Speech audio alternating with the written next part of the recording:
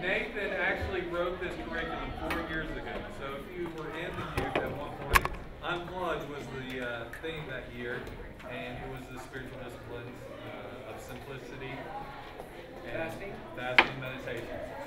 And so he is very invested in this curriculum and very invested in how you teach it, yes, and I am too, by the way. But I hope that you learn something from him, but also as you teach it, it should be really good for you. So, take it away, Nate. Okay, we're going to be real quick here, maybe 20 minutes, and then I'll answer some questions for you. So when you hear spiritual disciplines, what comes to mind when you hear that word?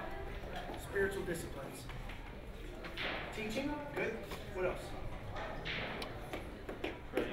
Praying, absolutely. Top of the list. What else? Meditation, that's one of my favorites because I'm kind of a spaz, so slowing down is good for me. What else? Yes. And that one has actually gotten complicated with today's youth because you actually have youth go, I believe in God, I believe in Jesus Christ, I just hate to read. I do not like to read. And the Bible is literary format, and so, that's complicated. So I think there are actually some students who are actually wired more for meditation and for worship. So you got to start somewhere. But the cramming down of it's only the Bible and prayer to me is a huge mistake. I think we need to say that, but keep in mind there's other disciplines that they can adopt to help them get started in moving in that direction. So this is what John Wilberg says, that practices such as reading scripture, praying, meditation, simplicity are important, not because they prove how spiritual we are, but because God can use them to lead us into life. So spiritual disciplines actually take us to and much closer to God. It's like I do journey groups with my community group leaders, and there's this accountability part of it where I'm asking them about their quiet times, and it makes me really uncomfortable. Because I don't know them that well yet, and what is the next question? Like, are you having your quiet times? No, you're fired. Of course I wouldn't do that, but here's what it is as far as leadership goes inside of God's, in sort of God's paradigm for what we're doing. If you're not involved in spiritual disciplines, you're not going to be a very good teacher. Okay, at the top of the list, you're just not. But here's something that's far worse. Far worse. If you are not engaged in relationship with God, you can be a great teacher and not receive the blessing from being a good teacher.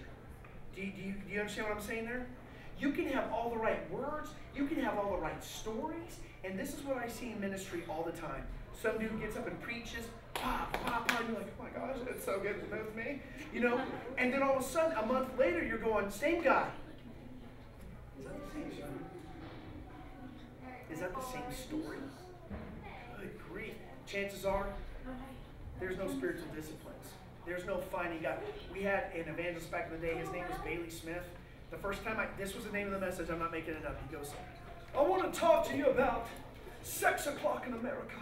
It's 6 o'clock in America, and sex is. He gets it. I'm like, yeah, it is. I'm a junior in high school. It's hurting everybody, And then, like 5 years later, he's coming back. I cannot wait to see him. I go in there. I'm like, just Jack. I'm older. I know more stuff. He's just going to breathe this. What do you got new for me? I want to tell you, it's 6 o'clock in America. And I'm going, what? Same message 5 years ago? You haven't written anything since then? It's the same thing. Spiritual disciplines start opening up your heart and mind to say and do things it's going to blow you away. All of a sudden, it's just going to blow you away. And here's what it is. The gospel of Jesus Christ is not going to be validated by me and you walking with God. It's too big for that. If the gospel of Jesus Christ was based on our morality, it would have died out with Zeus. Okay? So in order for you to be the best that you can be, you've got to be engaged in some spiritual disciplines. If you want to be a person who gives out, you're going to be poured in. A good teacher is not a poor student. If you want to be a good teacher, you better be a good student. Okay? So that's what spiritual disciplines are. That's what's important. So let me get into these 3 things that we're going to get into. We'll talk about these. If you have questions, cut me off because I move fast. All right? So just go, hey, I'm curious about this. And I'm going to talk about the one that I struggle with the most. Fasting. Okay? When you hear fasting, what comes to mind? Hungry? Absolutely good. Right? Like you're all of a sudden like you're fasting and you crave Cheetos. but you're not a Cheeto person? And why am I craving Cheetos? You know? Or like when you're really hungry on those days, you like eat a saltine cracker and you're like, this tastes amazing. It really doesn't. You're just hungry. It's a saltine cracker. It's not supposed to taste great. All right? Well, what else do you think of with fasting? We have put fasting primarily with what? Food. Okay? Now, it's not a mystery. Why? Because the Bible talks about fasting every single time it's in relation to food. I want to suggest to you that fasting from other things than food and food is not a bad thing either. With my students, we always did something around Easter where in Pentecost we would give up something for 30 days and we'd talk about it. Not all the kids, but you know, I had a kid one day, you know, one Pentecost race saying, I'm going to give up TV for 30 days. And everybody's like, whoa, dude, no sports? That's pretty awesome. And we're all turning around looking at it. He goes, wait, no, I'm going to give up table salt.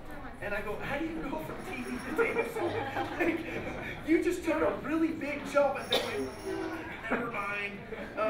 And so here's what it is. It's the voluntary denial of an otherwise normal function for the sake of intense spiritual activity. Okay? Which means giving up something that you really love. Okay, giving something up that you really love, that you really look forward to every day. The point of that is when your heart or when your flesh or when your taste buds desire that item, you immediately go, I love you. Thank you. I really want to play Destiny right now. Okay, I said that for Josh. He's been playing it for 3 years. It's time to get a new video game. I'll pay half. Or give up that specific type of food, or you give up that TV show, or whatever it is, you just say, you know what, I'm not, and don't turn it around and go broccoli for me, man. I'm done with vegetables. No, it's got to be something that you love. Okay, that's the key. It's got to be something that you love. This verse says, and when you fast, and I want you to listen to this verse, and I want you tell me what jumps out to you here, because there's something that should really scream to us, okay? And when you fast, don't make it obvious, as the hypocrites do, for they try to look miserable and disheveled so people admire them for their fasting. I tell you the truth, that is the only reward they will ever get. What do you notice? What is it saying about fasting? When are you going to do it? Eventually, you're going to do it, right? Because the text says we have a transitional device here, and when you fast, it's assuming, Christ follower, you're going to eventually be in a place where you fast. You will fast, and it's like all of a sudden it's like, oh no. Here's what's embarrassing for me as a Christ follower. You guys are probably a little too young to remember this guy, but there was a guy named Akeem Olajuwon, played for the Houston Rockets, was a Muslim. He would fast for Ramadan or something like that for like 42 days. Still play basketball. Still play basketball. He at a high level. Okay. Here's what we've come to believe. As soon as we don't have a milk, I'm so fatigued. My head hurts. Listen, you guys, you'd be surprised how long you go without food. I'm not saying water. You can go a long time without food. God forbid if something were to happen right now and we were locked down in here, we would be okay for several weeks without food. And you would go, no. You would. I worked for a pastor one time. He fasted for 41 days. He had water, but he did not eat for 41 days. Now here's the thing, and I'll tell you, because I've done a little bit longer, not longer than 41 days, but I've done a long fast. The first day, it is terrible. You get headaches, and your body starts to emit odors that are just wrong. I mean, it's just like, what is that? But around that third or fourth day, you'd be surprised. You're like, oh my gosh, I'm good. If you choose to fast and you teach fasting, one thing, and this is in the material, make sure they know it's nobody's business. It's not a tweet. Okay, I'm fasting, look at me. Don't, you got to encourage them not to do that, okay? Because that's a real personal thing with God. Are you telling me, Nathan, that fasting allows me to hear God better? I very confidently tell you that. Okay, that it does. But I want to tell you that it is not easy. It's not an easy thing to engage upon. Now, some of you might be so disciplined, or your body might be so conditioned, it will not be a problem for you. Okay, just because you have good will. You just have a strong will, so you're like, deny food for 2 or 3 days, ain't no thing. You've got to operate your same deal. You've got to continue your life in the same way. That's what makes it really, really good. And if you look in the Bible, and if the question is, Nathan, when were people fasting in the Bible? Anytime a big decision needed to be made. Anytime there was something crucial fasting was a part of prayer life. It wasn't just prayer, it was prayer and fasting. So I would encourage you as your brother, if you're coming up with some big decisions, I would maybe refrain from some food, start slow, don't do something crazy. I want to do 2 weeks. Try a day or two, maybe just fruit and water, and see how that goes. But you will be grateful for what you do have, and you will be surprised about what you crave. But it feels good to give stuff up for God and focus on Him. So fasting is a fantastic thing. Just don't always make it about food, especially this weekend. Encourage them to give stuff up that they love. Get offline. Do these kind of things because it really helps. Do I have any question about fasting that I can answer for you? Or try to anyway? If you do not have access to Richard Foster's Celebration of the Disciplines, get access. Get it on your Kindle, get it on your iPad, whatever. It is a fantastic book, or go old school and buy the book. It is a great book. It changed my life years ago, and I read it all the time still. It's a great book. The second thing is meditation. What do you think of when you hear meditation? Yes, Eastern mysticism. You know, one of these deals, you know, I got to center myself. I actually wrote a devotional for Saturday about this, so I don't want to give it away, but I always thought that. I was introduced to it in a spiritual disciplines class, and I thought my professor was a flaming liberal. I mean, that's what went through my mind. I was like, oh my gosh, what's next? Find your glow. You know, you talk to me about meditation, I'm thinking about fried rice, man. I'm thinking about little Buddha every time I walk in a Japanese steakhouse, right? So, but that's not what this is about. Meditation is this. It's the ability to hear God's voice and obey His word. Listen to this in Isaiah 55.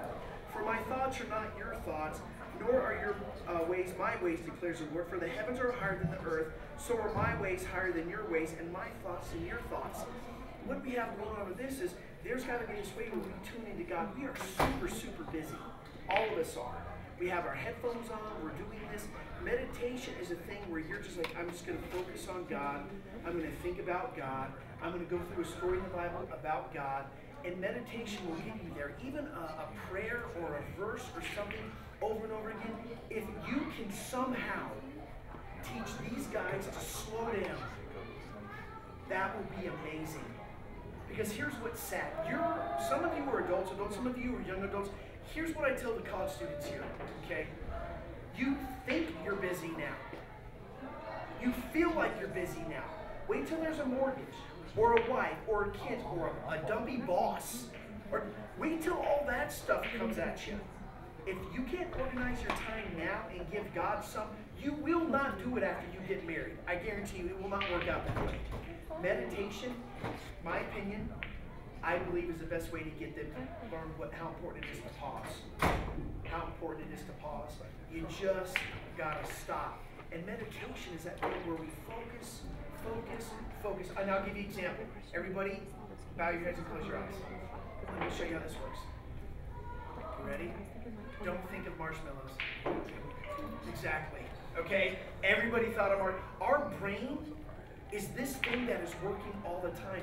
If we can train it to focus on the things of God, you and I are better. Because then we'll hear God when we slow down.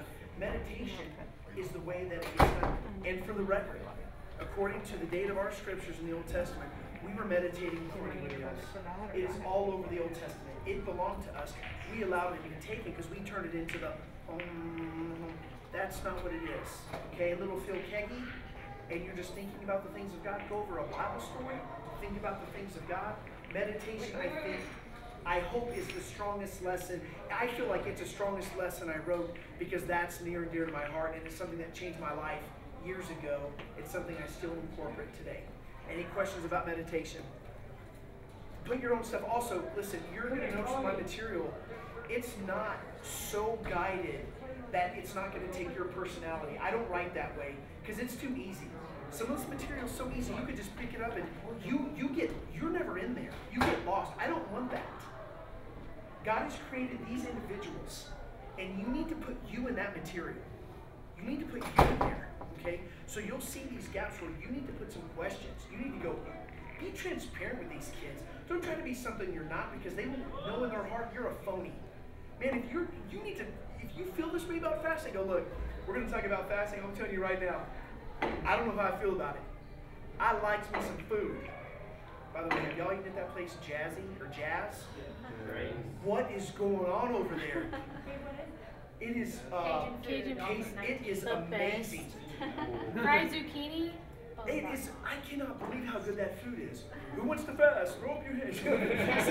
But just talk that way to them.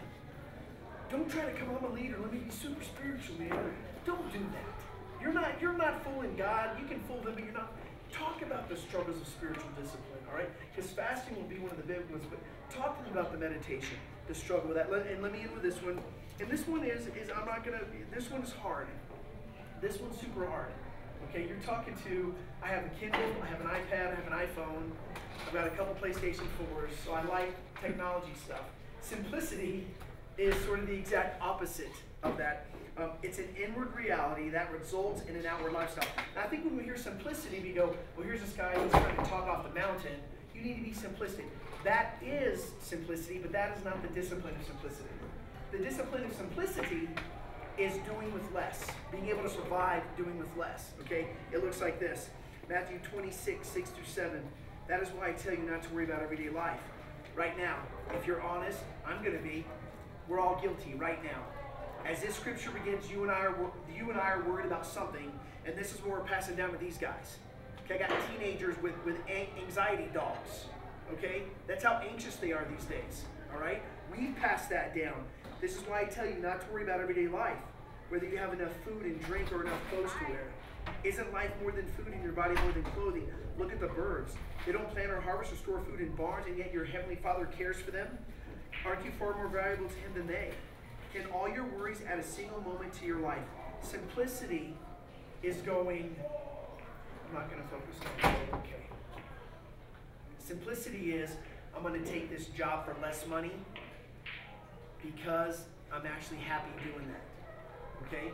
Simplicity is, I'm not going to feel the weight of a university, personally speaking to me, that my daughter's college is completely paid for 100%. Don't take the job at First Lubbock, because you're going to give that up. Her call is gone. Simplicity says, I got you, Nathan. Go to Lubbock. I got work for you to do there. I like Waco. Didn't ask. I need you to go to Lubbock. You're the one that calls yourself my son, and your father's telling you to go to Lubbock. Common sense says stay in Waco. Stay there. Free college education for your daughter. Nobody would disagree with me, especially people putting their kids through school. Stay in Waco. Simplicity says, and beckons to me, God's saying, I got this. Don't get caught up in the things of the world for one simple reason. The world will let you down. The world's going to let you down. If you love money, that's a problem. Why? Because you can lose money. Okay? Simplicity says, I'm going to trust God, I'm going to rest in Him, even when it doesn't make sense. Like Hosea. Hey, Hosea, I'm a prophet. I like talking about you. I know, Hosea, thank you. I need you to marry a prostitute. I don't marry, please? No? What does simplicity say? God's saying, I got you. Don't worry about the world. Because we love God in here, it's got to result in our lifestyle. Having stuff is not the problem with simplicity. The problem is when our stuff has us. When it controls us, when it controls our emotions. Do you believe that video game system can control somebody's emotions? It can. I've heard it online in my ear, probably 9 years old. Very creative with cussing these children. Okay? So you have to encourage them with this discipline of simplicity. Do not count on the world. Don't count on the world. Simplicity says God has got you. Okay? It'll be the hardest lesson, in my opinion. It'll be the hardest lesson all week, because that's something that I think I think fasting and meditation is a process we can teach. Simplicity is more of a heart matter. It's more of a heart matter. And it's tough. It's a tough one. Try to do some outside reading if you can for that, and throw you in there. Any questions about this? Comments or anything? If you need me, if you're looking at the material, I'll be around. So text me or call me. Go, hey, what did you mean by this? Or could you? Yeah, I'm here. Just I'll do that for you. All right. We good? Cool. I missed out on, you guys know that the students are going to get a booklet with blanks in it. Everywhere you got Did you say that already? No. No, I thought that was you pastors. Well, anyway, okay, thank you. 6 o'clock on Fridays when I need you here. We're going to have a meal together, and then I'm going to give you guys some instructions about how to make sure all your students have seatbelts and all that fun stuff. And then, reminders. You'll have an underline in your booklet with the blanks and all that, and they'll have the blanks. But I want them to write, because when they write, so you're saying it, they're writing it. We just have two little memory things there going on with that. So that'll be good, and it's something you guys can keep. And try not to print it out and put it in another library and get money for it, because I can copy it. That happened. I wrote a devotional, took it to Super Summer Camp, and gave it to some kids. And somebody called me, hey, that devotional's in our library, blood library at our church. Some guy just printed it off, sold it for $10. Kept selling it. Yeah. So one of my pastor friends got my back on it, and I received a check just from this church. Like, hey, we're really sorry. Christians are scumbags. Are you saying we can do it as long as No, on this stuff, this is all free. If you go into ministry, take it with you. Don't get money from it, but you give it away too. I don't know that you get anything for it anyway. But anyway, what is that? Yeah. No, I'm just saying no. That's the main thing is that you're not making money on it. I'm glad I get to work with you. Yeah. All right. Anything else? Thank you, Nate. All right, man. Appreciate it, brother. Yeah. And did I do something else for you tonight? Yeah. Talking to my students. Okay, I got the. Yeah. Let me go right. No, I'm kidding. What's up, brother? Yeah, man. How's your day? Good. All right. Hey, let me pray for you guys. God, we love you. Thank you so much for these students, these small group leaders, just giving up their weekend, and just preparing for just what you have in store for them. God, we give you thanks for the opportunity. Just use us, mold us, and just let us be open to your spirit and moving. God, we just pray for the conversations that are going to happen, for your truth to bring in the hearts of these students. And our own. Give you thanks. Praise the Lord. Amen. Okay. Can I check with them? Did y'all all get the email with the background check form from me? Yes.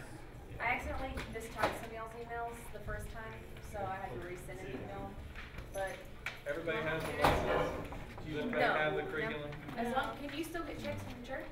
Let's Yeah. let him Okay, do then it. you don't need one. I get Josh. I resend it. I got a lot of as your social. Well, hey, John, you need it? I need one. Okay. Is this your? Yeah. Hopefully not a lot of Friday. Okay, I promise. perfect. No, I don't. Everybody, who else needs lessons? So, the 8th grade team. Yeah, So y'all can just take whenever, it. like, I was just talking to Watson about getting our girls get picked up. My girls get picked up at Edmonds, Which number is and yours? I'm gonna take my Kendra? car and then drive Is back. it 806 or So 830? she's have to go and pick them up the bus and bring them back, you know, and we're not, wasting time. So she can stay there, and then I can just go meet them and finish up there. That link And will then have book it. But, Maybe cool. thankfully it's not too demanding, but we only play 3 games. You got one So today. it's not too bad. One Friday night and 2 Saturday. If we win. Okay. Anybody else? It's just I sent it to you. If we Yeah, lose, we check might your- play another game Friday night. You and Mackenzie, I copied We it. better not lose. I don't know what it is, so I'm just gonna join it. Logan should send it to you. Well, he may have sent it to me. I just checked my email It's and mainly reply. just because, like, Oh, well, let me about text 3 it. hours. Oh, Let me text it to you. my Christian website isn't up to, whatever, it's little things. How's the new car? But thankfully, That's the good? main